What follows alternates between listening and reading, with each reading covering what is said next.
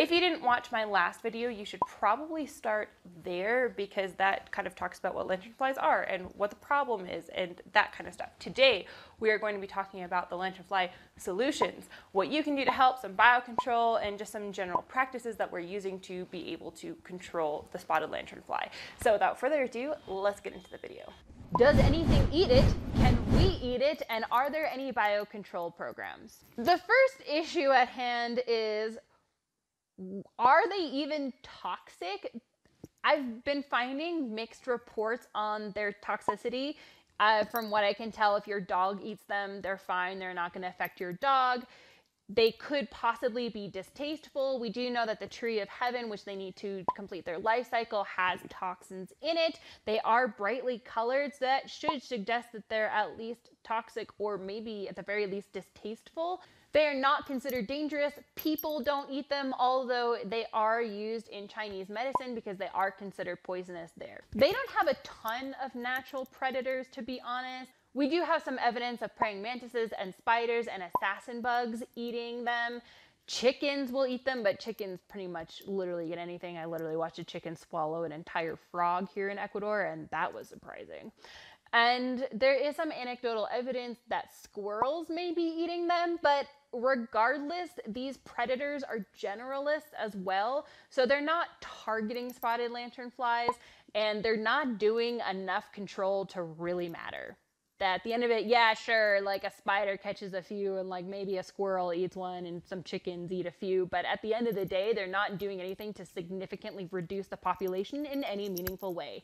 So stuff eats them, doesn't matter. Hello, and by the way, welcome back to my channel. For those of you who don't know me, my name is Nancy. I am an entomologist, which means that I study insects, and I live in Quito, Ecuador, where I am doing bug tours, so tourism focused on insects. If you think that is interesting and want to visit Ecuador, be sure to follow me on the social medias and check out my website.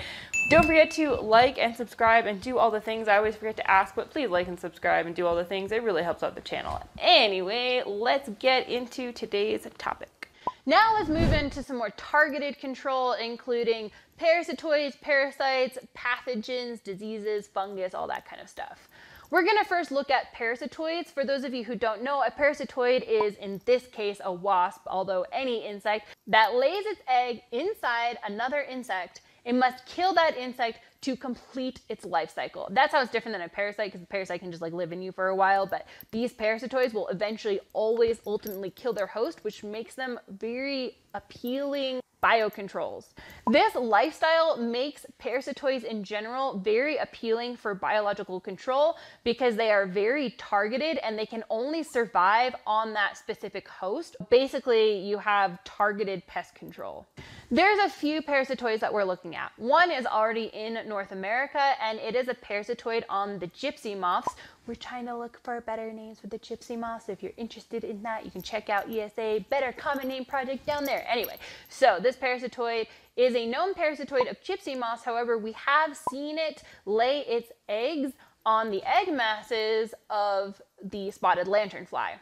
Again, not really enough to really matter. Only 7% of egg masses are infected with this particular wasp. So again, it's not doing a whole ton to really help us a lot. There are two potential candidates from China that are already controlling this insect in their native range. It's important to note, as I mentioned, that the spotted lanternfly is not a pest in China or in other areas of Asia, and we think that it's mainly because of these biocontrol agents or these parasitic wasps that are keeping their populations in control. Only when there's a big boom or a big population explosion do you start to see that they become a little bit of a pest, but then everything balances out again and we're back to normal the next year. One of these parasitic wasps is a parasite on the egg, so it will lay its egg inside the egg of the spotted lanternfly, and the other is a parasitoid of the second and third instar nymphs, and so the wasp will come over and lay an egg inside the insect once it's already hatched, once it's developed a little bit. Again, these two are really promising because they are already controlling the populations in China where they're native to. We're also looking into other types of pathogenic fungus. Researchers at Cornell are looking into related species within 2 genera that we know attack insects. The first genera of fungus that we're looking into is Entomophaga, and the second genus is Beauveria. We do know that they seem to attack the lanternflies. We do have photographic evidence of this, but again, how much and how effective are they? I feel like once we get enough pieces to the puzzle, we'll have enough things doing enough damage to the lanternflies that hopefully we can bring them into control. Biocontrol, especially with these parasitic wasps from China, is kind of far off. We've made a lot of mistakes in the past with biocontrol, looking at you, cane toad in Australia. So there are a lot of protocols now to make sure that we don't accidentally make the problem worse. There's a lot of testing that has to be done in laboratories, and there's a lot of testing that has to be done in specific controlled field sites before it's released. We need to know things like how quickly can it spread? Does it even attack the thing that we want it to? Does it prefer to attack that thing over other things? Looking at you, cane toad in Australia. Can it even establish in this new place? Sometimes pests establish just fine, but sometimes its predators and parasites don't. And we have to make sure that it's not only targeting the thing that we want it to, but also not attacking other things as well. So there's like a couple, like, you know, it could attack the thing and just that, which would be awesome. It could attack that thing and other things, which would be a problem. And it could completely ignore the pest that we want it to control and attack a bunch of other things. So you can see how there's like kind of gets complicated. So you need a lot of tests to make sure all of that stuff isn't going to be happening. I did have a question about genetically modifying these insects. I mean, we're working on genetically modified mosquitoes and that seems to be going pretty well. So why don't we just do genetically modified lanternflies? And part of the reason why that is so successful with mosquitoes is because mosquitoes are a problem worldwide and they've been a problem for so long, and there's so much money and funding going into it that we can spend the money and the time and have the resources to come up with more creative solutions like genetically modifying the mosquitoes. They're very expensive, they take a long time to test, and they get a lot of public pushback. And all of these factors reduce the efficacy of using these genetically controlled mosquitoes, especially that of the public. If the public is not on board with your genetically modified sterilized insect, then it makes it really hard to do release programs, to do testing, etc., etc. If you're interested in learning more about the genetically modified mosquitoes, I have a video up here and you feel free to watch it. I like the genetically modified mosquitoes because they are a targeted solution to a problem that we are treating with broad spectrum insecticides, which ends up killing a lot of native stuff, is bad for the environment, and can create insecticide resistance, and etc., etc. The more targeted your control is, the better. So basically, we don't have the time or the money or the resources yet to do genetically modified spotted lanternflies, so it's probably not going to happen. Maybe not ever, but definitely not soon. So now that we talked about all of that, like, what are some solutions to the problem? As I mentioned, their spread in the United States is kind of inevitable at this point, so now we're just doing damage control. Of course, the best solution to any of these problems is to make sure they never happen in the first place. With global trade comes inevitable difficulties, and I do believe that some of the responsibility lies within the federal government to make regulations about what can and cannot come in. Again, APHIS has a lot of permits, and APHIS is the government agency responsible for looking at and examining the shipping containers, but we already talked about how ineffective that is. Australia and New Zealand just ban a whole ton of stuff, everything from food to natural products, and that is because they need to preserve their ecosystems, and they found the best way to do that is to just not let anything in. That's it. Pretty simple. It's annoying for the people who live there, who may not be able to get some of the products that they want, but on the other hand, the Australian government is doing a really good job at protecting its unique ecosystems. So it's just a question of what is more important to us, preserving our native ecosystems and potentially preventing invasive species from entering, or having a whole bunch of stuff available to us due to global trade. It's literally a trade-off. Hilarious. I'm hilarious. You, as the consumer, can make smarter decisions. I don't like putting the blame or the responsibility directly on consumers, but if this is something that you are interested in and is important to you, you can make sure that you're shopping locally and that you're buying things that are locally sourced. And you can also make sure that you're not transporting any of these high-risk items like firewood across state lines. You can also follow the Pennsylvania State Department of Agricultural guidelines. This includes tracking and reporting sightings. If you find a spotted lanternfly in a state that is not yet on the list, keep it alive and mail it to the State Department of Agriculture because they need to register it and then register that new state in which it was found in. Everywhere else, the State Department of Agriculture of Pennsylvania is recommending that you kill it. I know as an entomologist, I never like recommending that we kill insects, and it may be really confusing when you hear like, oh, we need to protect insects, but now the State Department of Agriculture is telling you to kill them. Like, what is really going on here? And it's always best to follow the state guidelines about what to do in cases of invasive species. In this case, the experts in Pennsylvania who are dealing with this on a daily basis are telling us that if we can kill them, we should. And you can collect them, and I have a friend making jewelry out of them. You can freeze them if you don't like smushing them. Freezing insects is the most humane way to kill them. They don't feel pain like we do. Reference in the reference section. They don't feel pain.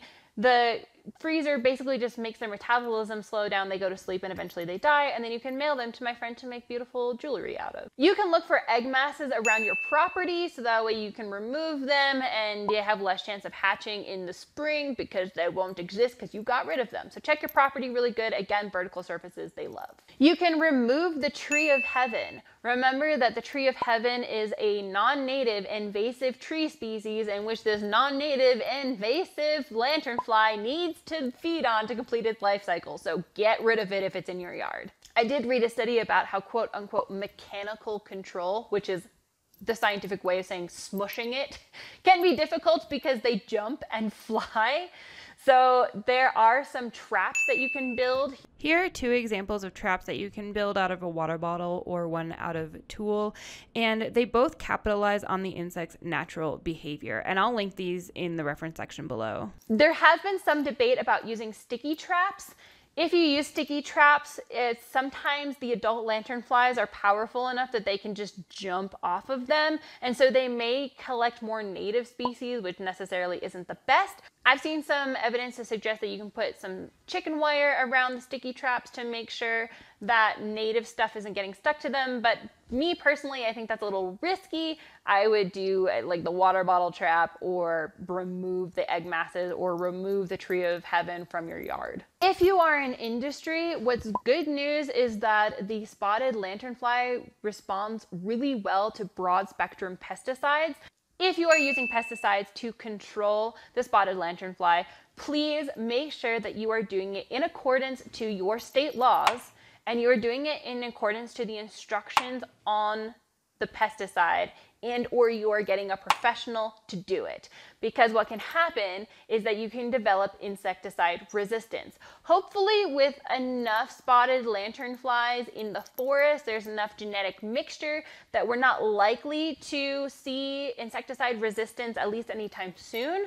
So that's good news, but you also just don't want to be blasting them with insecticides. The problem with these broad spectrum insecticides is they are just that. They are broad spectrum, which means they are killing everything, including the spotted lanternfly. So that's not like, it's the best we've got right now, but hopefully we can come up with something a little bit better in the future, like these biocontrols that are targeted and not killing all of the things. Training your staff to be able to identify spotted lanternflies in all of their stages, from adults to the nymphs to the eggs, is going to be really helpful, as your staff can then physically remove the eggs and notify you as soon as they see that there are spotted lanternflies, so you can take care of the problem early. And then if you are selling agricultural products of any kind, there are temporary bans on some of them, like on some wood products, for example. So you are going to want to check to make sure that whatever you are selling is in compliance with the advice from the State Department of Agriculture that you're in. I wish that I could end this video on a positive note, being like, yeah, we've got solutions for you, like don't even worry, it's not that big of a deal. But in some ways, I really think this is a much bigger deal than the Asian giant hornet, which has gotten a lot more press. I don't really have any good solutions for us. Unfortunately, this insect reproduces quickly. It has a large potential range that it can spread to, and it's spreading there quickly. While insecticides are a good option for people who are in the agricultural spaces, it may not be a good option for Joe Schmo who doesn't want to put insecticides on his lawn for whatever reason. He has pets, he has kids, he likes to protect the environment, doesn't want to kill the native stuff that's there, you know?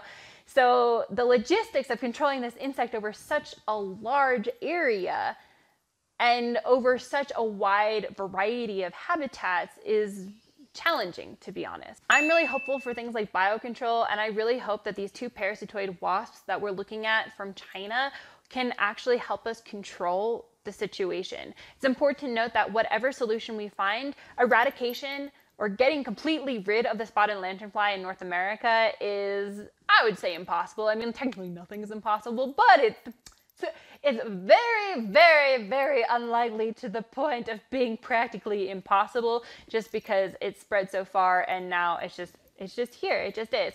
So now we're trying to control its population in manageable levels. And that's what we've got. So I hope that I answered your questions. If you have any other questions about the spotted lanternfly, please leave them down below in the thought box. I do know that this was a long video. If you want to look into any of my references, I have been showing them on screen, but of course they are also in the reference section below. All right, love bugs, I will see you very soon in another video. And until then, here's some other videos of mine that I've checked out. The YouTube algorithm has picked this one just for you. And I will see you all very soon. Bye.